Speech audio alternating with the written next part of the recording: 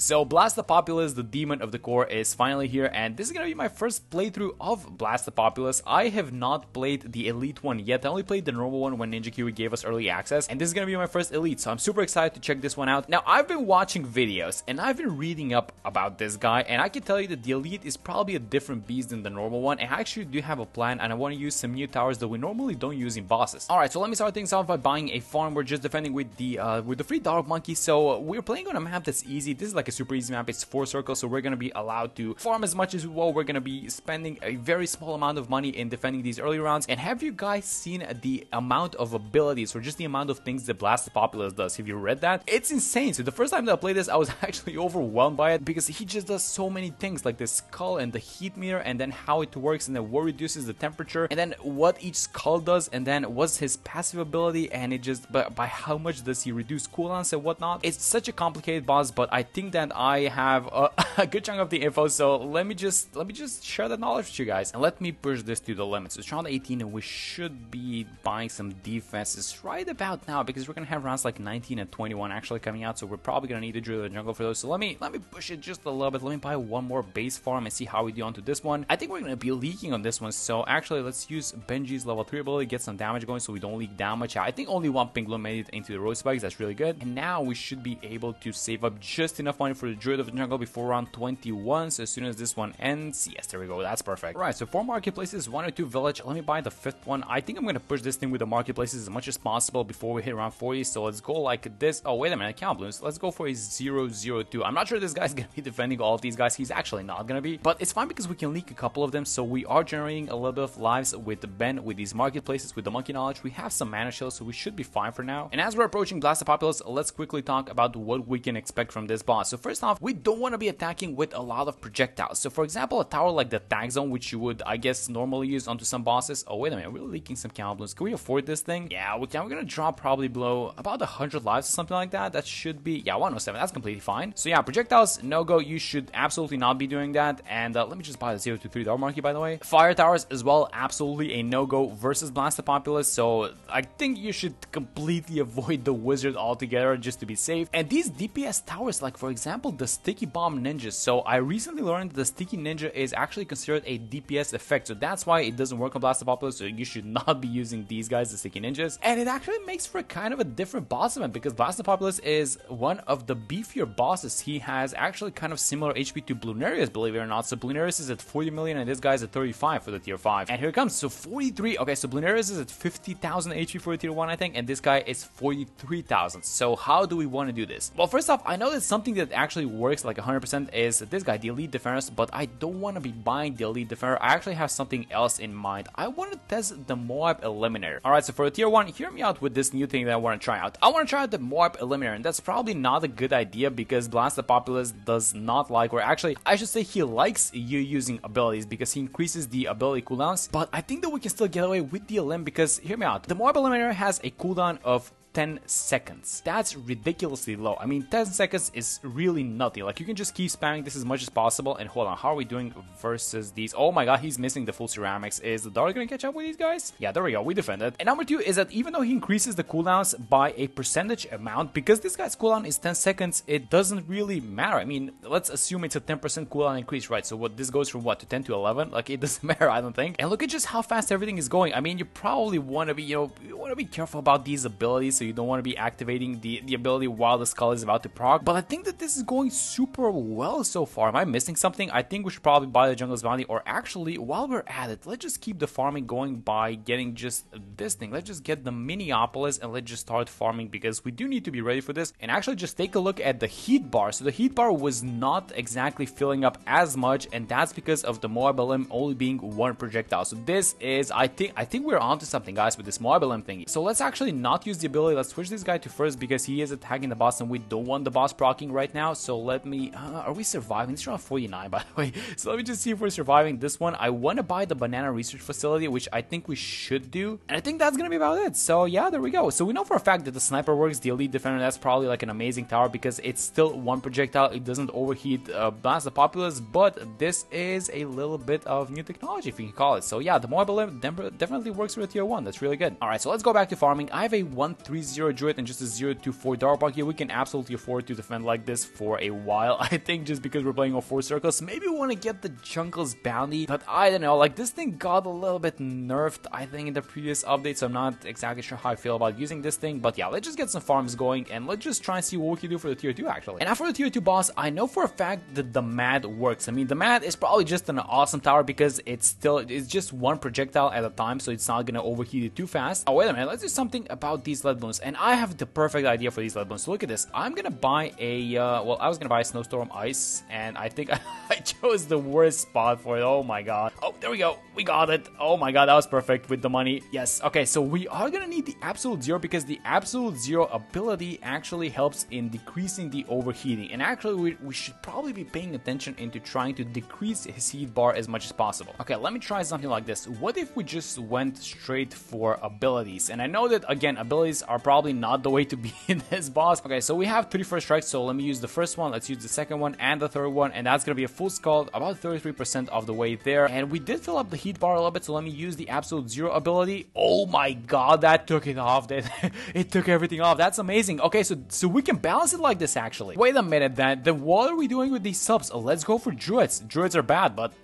we can just chill this guy in an instant. So let's go like this. That's a million Druids attacking. Okay, that's not good. So let's use the Snowstorm. The Snowstorm is very little. The Snowstorm just doesn't work. Okay, so let's use the Absolute Zero. Oh no, these Druids are just straight up bad. No, there's a problem with these Druids. Like, they're just straight up bad. It's way too many projectiles. So I actually do have a way of chilling the boss down, and that is gonna be Poseidon. So let me try and get this guy then. Let's see how much Poseidon is gonna do versus this one. I'm gonna keep the Absolute Zero just for a second. I used the Absolute Zero, but this guy, I think we filled it up to the max and it kind of chilled by itself. So that's good, but it's also bad because well, we're filling the bar up. We're gonna have another. Oh my god, another Skull Prog. No, and the heat bar is up already. Okay, so let's what are we trying to do? Let's use the Arctic Night ability. Let's see if it's gonna do anything. I'm using the ability. It's not doing anything. We need Poseidon, guys. Let's sell these avatars on the side, but let's rebuy it like this. So I'm only gonna buy one avatar. I'm gonna give it attack speed like this, and I'm also gonna give it an Alchemist. And now let's try and buy Poseidon. So I'm gonna use the Absolute Zero, decrease the heat bar, sell this guy, and then Poseidon. Oh, the placement of Poseidon is not gonna be good, so let's just have him like this, I guess. And now once we've got the money for Poseidon, so the heat bar is gonna fill up to the max. Let me buy Poseidon right now, and let's see if this guy's gonna do anything to chill the boss out, because the heat bar is almost maxed out. So can we save it, please? Just don't let it overheat. Please stop attacking on the Druid. And yeah, Poseidon isn't doing anything. No, so we don't even have the Druid attacking the Avatar, right? And this guy is not doing anything. So let's use the ability. The ability doesn't do anything. Oh my god, is it possible this thing is so bad? Oh, wait a minute. Poseidon doesn't attack purple balloons, so maybe he needs the MIB for this chill to work. Yes, he needs the MIB. Oh, he's so good. Look at this. He's decreasing it by a lot. Oh, so that was what the problem was. All right, because he's, oh my god, this guy's a purple balloon. That's just so ridiculous. It works like that though. And we finally do take it out on round 71, and this Blastapopoulos guy I don't know, guys. This is looking like it's gonna be an annoying boss. I'm gonna be honest. Okay, so we absolutely demolished our farming by buying all these towers that we don't need. So yeah, we have a little bit of an issue. So let's try and get back on our feet. So I bought the Banana Central. This thing is getting overclocked. I'm gonna buy the Wall Street and then a bunch of 420 farms. I'm getting the Wall Street because it's gonna collect from all these farms on the side. All right, and just like that, we're at the tier 3 with a little bit of a, well, our economy is not looking good. Let's just say like that. We spent a lot of money in trying to just theory craft the tier 2, but I think it's actually helped out tremendously because I know exactly what we want to do for these next ones, and we actually have the experience now. We know that Poseidon, for example, needs an MIB, and that's not good. Like, I feel like that's probably not worth it unless it just does wonders, like for example these layer tiers. So let's try and check it out. So now since we've entered tier 3 territory, we have to defend this thing using Paragons, and actually there is some theory that I have with the Paragons as well. So first off, let's sell all these farms in the top left, which I bought specifically for this reason. Let's get the Apex Plasma Master. This is gonna be kind of a higher degree. I think I saw 36 on this guy. Yeah, there we go. Look at this. Once this called procs, so Blastapopoulos surrounds himself with these rocks, and oh wait a minute, he can't see it. Okay.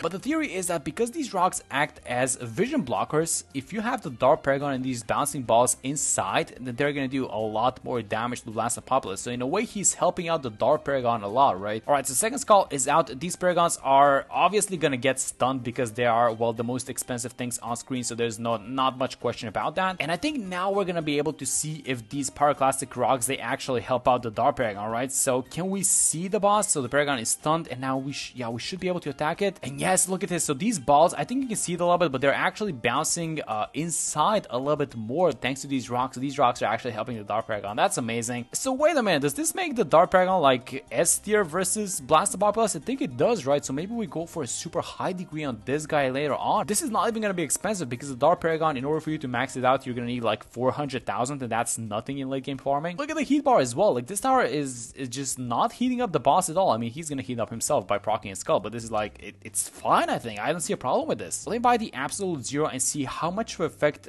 the Absolute Zero has onto the tier 3. So let's use it. Oh, so you can see it doesn't exactly work as good on the tier 3 as it did on the tier 2. So on the tier 2, it was taking out like I think 20% of the heat bar, and now it's like what, like 3%, something like that. Yeah, it's really small amount. Okay, so let's actually do the Poseidon test again. Let's give it the I can't place towers exactly thanks to these rocks, but let's go like this, and let's see how much this guy contributes. So you probably want to be getting some, I guess, an alchemist, give it some attack speed. Let's use the ability. How much does the ability do? The ability doesn't do anything.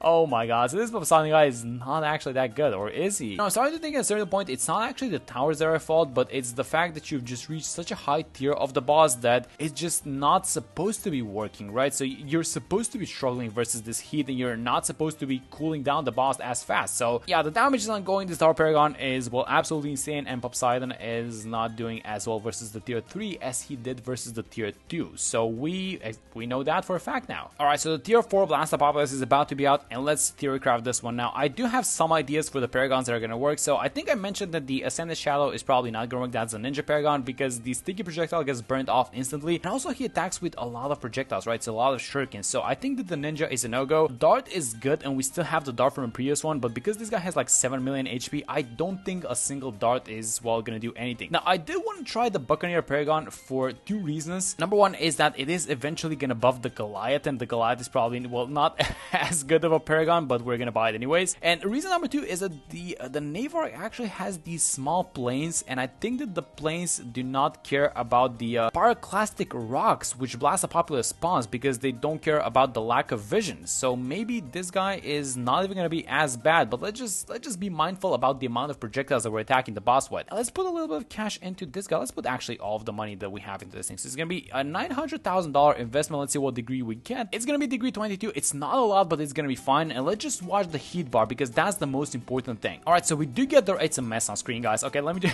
just turn this thing down a little bit so that we can see what's happening on screen. But yeah, we do get these pyroclastic rocks spawned, and so the idea is that these planes, they don't care about the pyroclastic rocks because they're attacking from the sky, right? Plus we have the degree 36 Dark Paragon, so I think that the Navarre is one of the better choices versus Blastapopoulos, right? Which is kind of an interesting thing to say, because I don't exactly use the Navarre that much. It's usually, you know, the Dark Paragon for tier 3, then you probably buy the ninja, then you go into the Goliath and stuff like that. But yeah, we're gonna have to use these, you know, paragons that we don't exactly use that much in general, I want to say. Oh, wait a minute, are we popping the boss a little bit too fast? Because he is about to overheat. Can we do something about this? So let me just throw in like a casual Absolute Zero, which is gonna do nothing.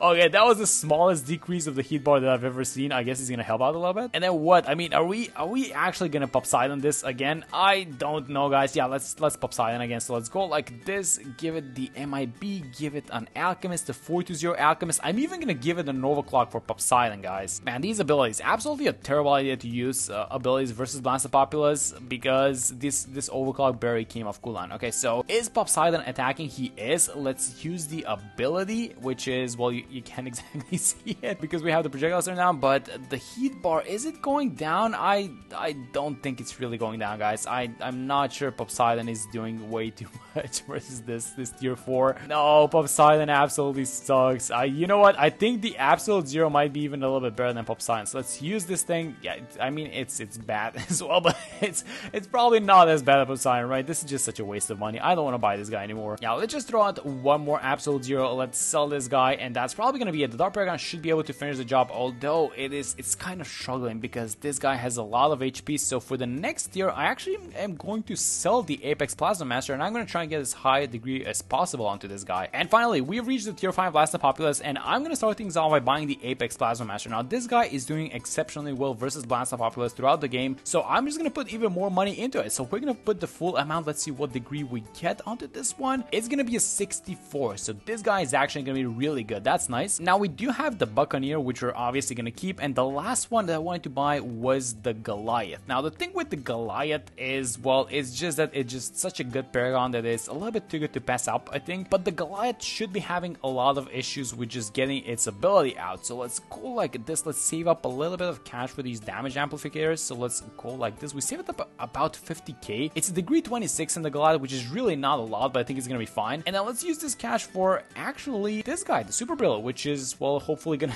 chill the boss a little bit. I don't know. And let's go. Let's see how we're gonna do versus the tier 5. Look at this, 35 million HP. That's insane. That's so much HP onto Blastapopoulos. Alright, so let's see how we're doing. So our guys are attacking. I think the most amount of damage is going to be given to the Goliath just because it's just like such a strong Paragon, but the Dark Paragon should not be falling behind that much. And then obviously the weakest one should be the Navark, but I might be wrong about that. Alright, so far not so good. We are doing small amounts of damage, so we're not filling out the heat bar for some reason, it looks like, which means that we're kind of doing well, I think, but at the same time, like, the damage is just not doing so well. So this is actually the time which the Dark Paragon is supposed to be shining, because we did get the rocks around Blastapopoulos. So I'm gonna need these dark projectiles to go to town right now, and we do get an ability. Okay, so let's just quickly use the ability before this guy gets stunned or anything happens to him. So let's just count the amount of abilities that we're gonna get out versus this Blastapopoulos. So that was one ability. The cooldown of these abilities is getting reduced passively, and that's another skull, which means that a rock is definitely gonna get launched towards the ace platform for sure. So yeah, this guy's gonna get stunned, which means that, look at this thing, the ability cooldown is not going while he's getting stunned, so that's a little bit annoying. And then look at this thing again, such a slow cooldown, guys. This is not good. This is not good. Like, maybe we can get away with these cooldowns by, I don't know, like buying something like the Energizer for some of our towers, but that doesn't work on on Paragon. So yeah, this is just exceptionally slow. Let's buy some other damage amplificators. Let's go like this. Let's get the sniper on strong. Let's get the glue going out as well. Oh my god, guys, I don't know, like this boss is really going too fast. He's way too beefy, it seems like, and he's also burning off these projectiles. I don't think I mentioned it, but once he overheats, like, all these projectiles that are launched towards him, they never make the boss because they get burned off, if that makes sense. So he's not taking damage for a while, which is really annoying. Okay, so let's use the glue ability, and look at this. Oh my god, the Goliath ability just not going. This is gonna be like our third usage, I think, so far, and we're like 10 rounds into this thing. Wait a minute, we're 10 rounds into this thing. This guy is so slow. Oh my god, man, this boss is this guy is something else, isn't he? Let me try and use the absolute zero again. It's tickling it. It's not doing anything. Oh my god, this boss is something else, guys. He's super annoying. I gotta be honest. So I think we actually have this one, and we're gonna defeat it. It doesn't seem like it's an issue for the tier 5, the amount of projectiles. So how do you overload the projectiles on the tier 5 is my question. Like, I think the overloading just comes from the fact that the heat bar is filling up. I don't think that you can do it with projectiles. So I guess the way that you want to think about this one is that you want to be careful about the amount of projectiles in the early tiers, and then there's nothing to do about the projectiles in the late game. And you also want to try and balance out, this cooling mechanic versus the projectiles into the early game only, because all of these, towers are supposed to be cooling off the boss. They just don't work versus the higher tiers. Actually, they don't work starting from tier 3. So I don't know. It's gonna be an interesting boss. I feel like we're probably gonna need like an ice Paragon that's gonna do a lot of work versus this guy, because you're gonna get a couple of overheats no matter what you do per boss fight. So yeah, round 136. So this is a super late pop. So I guess what this also tells us is that you're gonna need to farm a lot so that you get some high degree in the Paragons. But there we go, we defeated Blastapopoulos, which was, I can tell you guys, this was an experience for sure. This is such a difficult boss, but it's gonna be a super fun one, and I cannot wait to try it on some other maps. But with that being said, thank you guys so much for watching the video, and I'm gonna see you on the next one.